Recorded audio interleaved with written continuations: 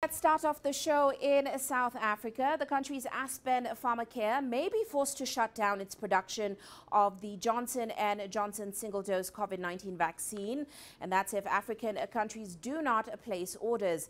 Now, according to a company executive, Aspen Pharmacare has not received any orders since the company signed initial terms for a licensing deal with Johnson & Johnson late last year.